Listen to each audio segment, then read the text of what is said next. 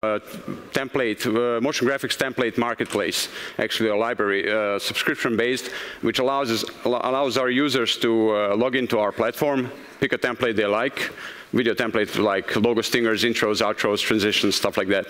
And they can get it rendered out with their settings, their logo, their color, their text within 4 to 5 minutes. So I'm just going to show you how it looks in the action.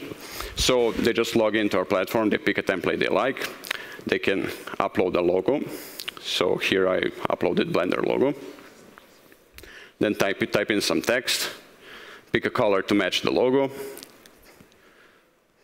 name the video, and click render. And in about 4 to 5 minutes, they will have a download link for .mp4 file that they can play and put in front of their video, their YouTube clip, their show, whatever. So as you might have guessed, a lot of these templates, all of these templates are Blender files, .blend files ready for animation with placeholder logos, text, and colors. And Blender does all the heavy lifting in the background. So as you can see, a lot of stuff that we have. Like we currently have, I'm just going to skip this. So we have 60,000 users, over 800,000 videos rendered. Now, I met with my colleagues yesterday, and they corrected me. This was 2 months old. It's 75,000 users and 1 million videos rendered. Yeah. So 2,500 videos rendered each day. That's amazing. And we have 700 plus templates, which the library that's increasing every day. This is not, template marketplaces are not new thing. You have your video hive, like Envato's video hive with 47,000 After Effects templates and 4,000 Cinema 4D templates. You have Pond 5 with a huge selection of After Effects templates. And even Blender Market has things that could be considered motion graphics template. This is actually a preset. But what's common for all of these is that user needs to have access to an app like After Effects or Blender, and needs to know how to use that app to get his final result. Now, for Blender, owning an app is not a problem. For After Effects, it's a big problem for a lot of people. And even though these templates are super easy to customize, some people really need to hire a freelance animator to customize the template that they already purchased. So I'm going to talk about some challenges of creating this fully automated solution. Keep in mind that anything that anyone uploads needs to work out correctly without any user input. So pick a logo, any logo, and it's going to work on our platform. So as you can see in this image, there's a lot of different logos out there. Different colors, different shapes, most importantly, different aspect ratios. There are wide logos, tall logos, and kind of square, round ones like Apple here. So let's say one day Coca-Cola wants to use our template. And here's Coca-Cola logo in Blender. And they're super happy, and they call NBA, and they say you should use these guys, and NBA uploads their logo. It's now completely different. Like, it's no longer vertical, it's squished, because this plane was UV unwrapped and created for Coca-Cola logo, for a wide logo. And now human input is required. Animator needs to go in and reshape this plane, or UV unwrap it differently. Apple would not be happy either. So we don't have 2,500 animators on standby to do this. So this needs to work out of the boxes, whatever they upload. So just by looking at UV image editor in Blender, when there's nothing loaded in it, the solution presented itself. Like, Blender really likes it when image is square, especially if it's 1024 or 2048. So we used the external app to conform any logo to this square texture. Look, no matter what our users upload, it will be placed on a square, transparent texture. So we don't care if half of it is empty. We care about the part of the texture that's not empty. And if that's visible, it's going to work. And we always know what we're working on. It's always square. So animator can just put it on a single plane and do something around it. They can separate it into pieces, explode it, twist it around, or project that texture onto moving pieces or whatnot. So that solved the issue of aspect ratio. We're really happy with this solution. We never needed to look back. What about colors? So when we started working with videos, we had 0 customers. We didn't know who's going to be using this. So the only thing we could look at was these big brands with their brand books. And they have huge brand books all available online. This is from McDonald's. available online. We saw how they use their logos and colors. And a lot of these brands have what's called logo negative. That's the last one here on the blue square. Brands like certain colors, they dislike other colors. Like McDonald's here decided that their logo looks good on red and green. And if you go into their restaurants, you'll see like wood and dark green and stuff. But if it's on blue, and sometimes they can't control what they're going to need to put their logo on if they're branding something, they're going to opt out for logo negative, which is completely white logo, just a logo silhouette, pure white. So we figured out why not help out these people with just make it look good from the start and make logo negative really easy to use. So we could just use logo alpha. Whatever they upload, we can take alpha as a silhouette and just colorize it as white. So we made these templates that have pure white logo, right? Like here, this is like an 8-bit gaming template, and it has blue sky. What if their logo is blue? It's not going to look good. They're going to complain. So we made it white. It's always going to be white, and we wrote that down, like your logo is going to be pure white. This one as well, we just liked how it looked, like cool contrast between white logo and red color. Now I'm going to stop at this template because this was a breaking point for me. Because we received a ticket from a user who complained that their image came out like this, like it was just a square. So immediately I knew what was going on. Her logo didn't have alpha channel, so it was just fully opaque, nothing to see there. But before I wrote back to her, I asked for an image. I wanted to double check, and I got something like this. Weird logo, right? So turns out this is not the actual photo, I'm not using people's personal stuff, but turns out it was an old lady, and it was her granddaughter's graduation. She wanted to do something special for her. So she decided to explode her face in a million pieces in this template. So wasn't my job to judge the template choice for this particular event, but it was my job to figure out what our users want, what their needs are, what they're expecting to get. So I went back and saw all the other tickets that were, and there were a lot of support tickets. I'm talking about support.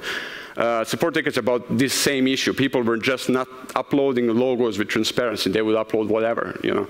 And that really helped us understand what sort of customers our users are. These were not huge brands like what did I have, Coca-Cola and whatever. These were small businesses. They didn't have brand books. They had one logo that someone made for them ages ago, and they lost all their work files, and this is all they have. Or families. Families don't have brand books either, definitely don't have logo negatives. So we stopped the whole logo negative thing, and we started focusing more on, we started testing our templates so it works with everything, black, white, all the colors, everything needs to work out fine, with alpha, without alpha. And we started making more templates that have photos in them, not just logos. So as you can see here, it's no longer just upload your logo, upload your photo. So stuff like that. Yeah. Next point of our customization, so I'm done with images, is restaurant. Like Blender's text.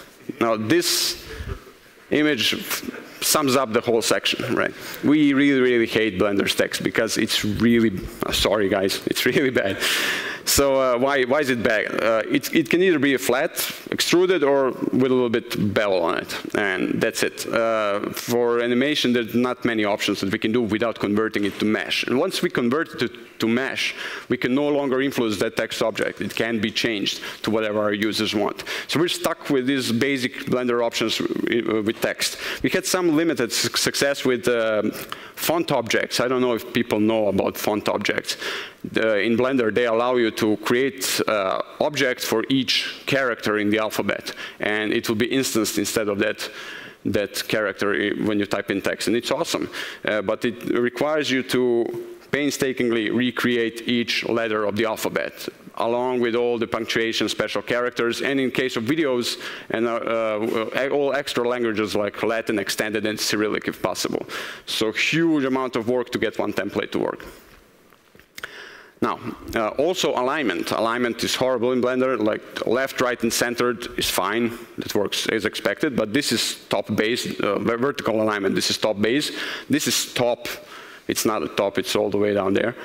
And this is centered. You can see where the origin is. That's not a center. And I tried a lot of variations, and it just doesn't work. So that's a huge problem for us because we don't know what our users are going to input. So, and we can manually just shift it around. It needs to work right away. Also, text scaling is a huge issue, because if you have a template that has something like this, it says your text here, and if you type in something of similar length, it's going to work fine. But some people decide to put their life story in this text field. So as you can see, there's a problem. It goes off screen both ways. So with our team of scientists, we created a formula that scales the text down the more characters are entered. So short text, longer text here, much longer text here. It just scales it down. More characters input, smaller the text size. Now, it usually works, but sometimes it doesn't, because 10 W's is not same as 10 I's. Character count is same, but text scale is same. But 10 W's will just go off screen. So we're kind of counting on our users to input a reasonable mix of wide and narrow letters, also known as words, instead of just typing www. So yeah, also we tried all various other solutions and we failed. Like, you can't get text to behave and scale down, because it operates in this weird shady area between object scale and font scale, font size. So you can mess with these around and get the same looking object with totally different values. So I'm going to skip colors, because colors are very straightforward. You just change color but I'm going to talk about speed. So as you could see, it's all rendered on our servers, so speed is important. Also, we want, it means higher price. Of course, if it renders slow, it's higher price. And also, we want our users to get their videos really, really fast, like 4 minutes tops. So how do we achieve that in Blender? If you go online and you check for speed up tips for Blender, you'll see cycle stuff. You'll see reduced number of bounces, reduced number of samples. You'll use clipping and stuff like that. We all know that. But there's no way to get it as fast as we need it. We need it in 20 seconds per frame on a desktop computer. So the busiest frame of the animation needs to render in 20 seconds on your average desktop. So no way to get a noiseless result, even with denoiser in cycles. So we don't render in cycles. We render in Blender Eternal. I know, shocking, right? But we don't have to render it completely. This is a cycles template. This is a cycles animation. This is not one of our best ones, but a good one to explain how we do it, how we speed up the things. So some spheres go around this logo and it appears. If you take a look at, this is the busiest frame of this animation. Like, there's some emissive material, which illuminates the whole scene with global illumination. There's some ambient occlusion there and high-quality motion blur. This is all cycles, right? Everyone recognizes that. You can't do that in Blender Internal. So the trick is to figure out what will change in between these renders. We will only need to render the things that change. The things that change is logo in this template and color. So when you think color, you say, OK, we need to re-render all these spheres going around. But you don't. Let's start. We start with the background. We use heavy compositing here. We start with the background, which is simple blend, color blend. And then we pre-render the first material. There are two colored materials and emissive one. We just pre-render the first one as pure white. And then we colorize it with mix color node set to multiply, like this. And then we add another one and colorize that one as well. It's all pre-rendered, takes a second to composite. Emissive material, colorize that as well. Almost there, not quite yet.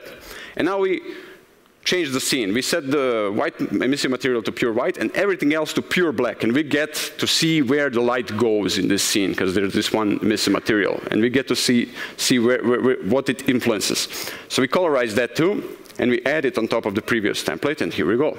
It has lighting. This emissive material is colorizing all this other stuff. Also, logo is peeking in somewhere in between these spheres. So we render out a mask for logo. We'll just render logo as a shadeless material. It takes half a second to render, and use its alpha and this mask. This is shading on logo, and there it is, a logo in between these spheres. So some post-processing, and this is a node tree for this compositing. We just changed these 3 colors. That's all we do. And this is Blender Internal now. Pretty much the same. And it renders super fast. So cycles render 1 minute 25 seconds. Blender Internal render 3 seconds. That's a huge improvement in speed. Thanks. Now, are they identical? Nope.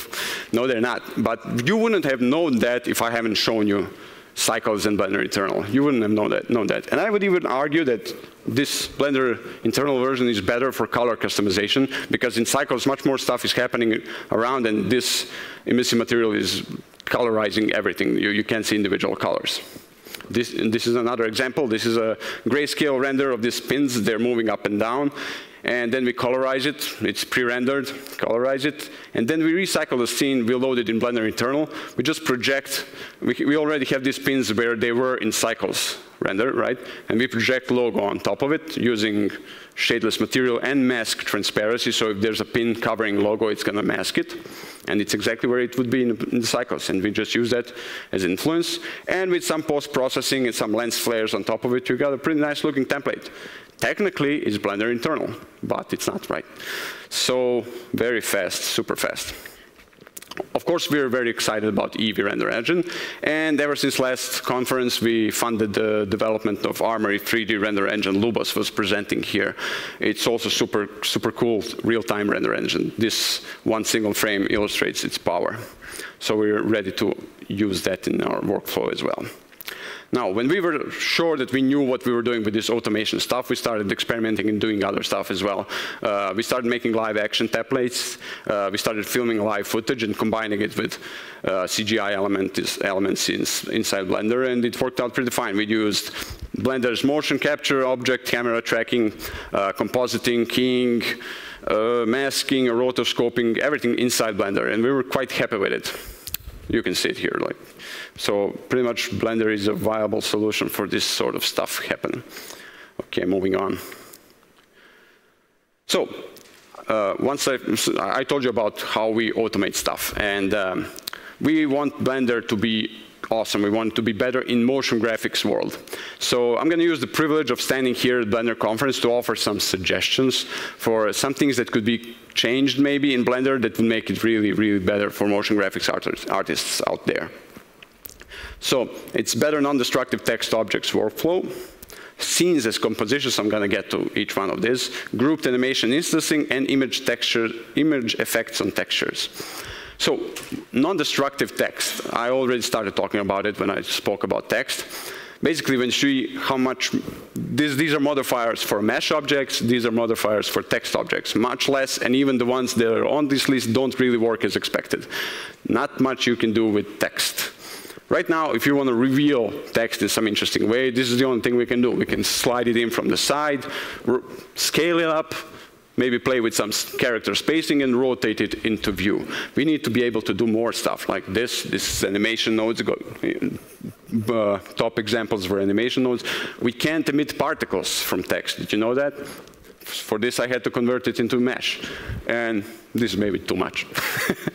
So text needs to be non-destructive. We need to be able to work with text, do something awesome with it, and be able to go back and change the text. This is not just important for us as fully automated solution. This is important for everyone. Imagine you're a motion graphics artist, and you have a client, and you finalize your great video, and they say, this is it, this is 100% done. Oh, just one thing, can you just change that text to something else? You can't. You just have to go back and do everything again. So scenes as compositions. For motion graphics, it's very important to be able to do something very complex somewhere else, and then place that in your main scene and instance it in space and time as well, and scale it up, down, and do that. You immediately reach a lot of complexity like that. So if you take a look at After Effects, this is how it works. Like, this is a composition where you set up this complex high-tech ring animation, and then you just instance it in your main scene, and offset it, scale it up, put it in the depth of field stuff, and you offset it in time, so they don't all play at the same time. And immediately you have some futuristic HUD-looking thing. We can't do that in Blender right now. Not easily, though. But Blender has scenes that not many people use. And scenes could be our compositions, right?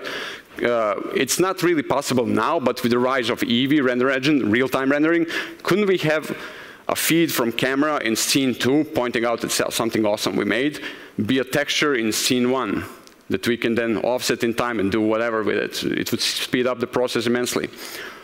Grouped animation instancing, similar thing. Like, I have a simple motion graphics element here. Like I want to do something with this. So it's just a curve that loops. And I can instance it. That's not a problem. Alt-D, right? Scale it up. And if I want to offset it in time so it's not boring as this, I will need to click here in NLA editor, reveal all this stuff, reveal actions, and move action around. And now they fire off in sequence. It's much more interesting, right? But what if I do, I can also make copies of this object and offset their curves, but now they're no longer instances. If I want to go back and change my mind, no way to do it. But what if I do something more complex, not a single object, but a group of objects doing something interesting, and I want to do the same thing with them? I can instance them, that's not a problem at all, but there's no way to offset it in time. This is boring, this is nothing, right? We need to be able to do this.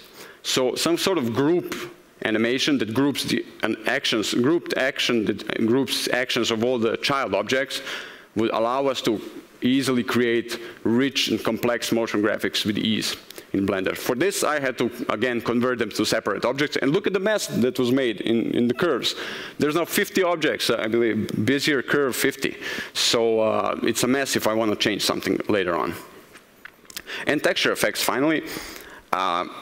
Wouldn't it be awesome if we had, we can do stuff to images in Compositor, but we need to be able to influence textures while they're textures on a plane or on an object. So here, let's say we have this texture. Why shouldn't we have like a pixelate or find edges or blur on the texture? And easily you could create something like this, like logo being formed from the drawing first, and pixelization effect gaining resolution as it forms and stuff like that. So yeah, that's it. And finally, this is the end of this presentation soon. I keep seeing a lot of great motion graphics artists out there posting their amazing work on Twitter with comments such as, I'm testing animation nodes, I'm testing something with spheres, what do you guys think? I'm testing this, testing that, trying out this, trying out that. No one says, I did this for a client, or I got paid to do this, you know. And for us to grow as a community of motion graphic artists using Blender, we need professionals. And what we hope to do is convert videos into a true marketplace where anyone with skills in motion graphics in Blender can upload their template and earn percentage of each sale on our platform. So we would immediately turn a lot of hobbyists into professionals. We already developed an add-on that simplifies the upload of a motion graphic template to our platform. You just basically set up everything, click publish, you get a finished zip file that you upload to our platform, and if it all checks out on the platform, that's it, you're done. So it's called Videos Creators, work title, we're not married to it. So that's pretty much the end of this presentation. Feel free to drag me away from free coffee and chocolate there in the lobby to discuss anything I just talked about. You've been a wonderful audience. Keep blending, and I'll see you around. Thank you very much.